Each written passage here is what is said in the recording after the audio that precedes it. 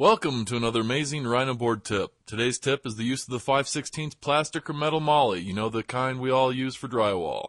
This tip was thought up by Michael Austin, a water jet operator and programmer on the water jet shop side of the house. Thanks, Michael.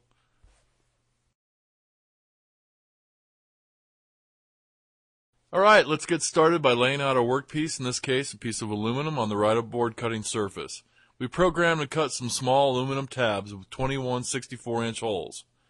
Using a 5/16 molly, either plastic or metal, you screw the tab into the RhinoBoard, firmly clamping the workpiece to the RhinoBoard. It's just that easy.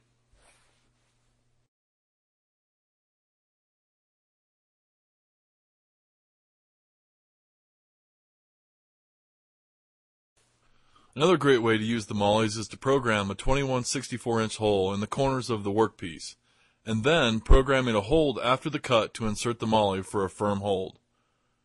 Real fast, real simple. Thanks for watching another amazing RhinoBoard video. The RhinoBoard continues to amaze with its functional design and ease of use. If you have any questions or comments, please let us know. Also, sign up for the Rhino Tips newsletter and be the first to know about product news and video tips. Thanks again.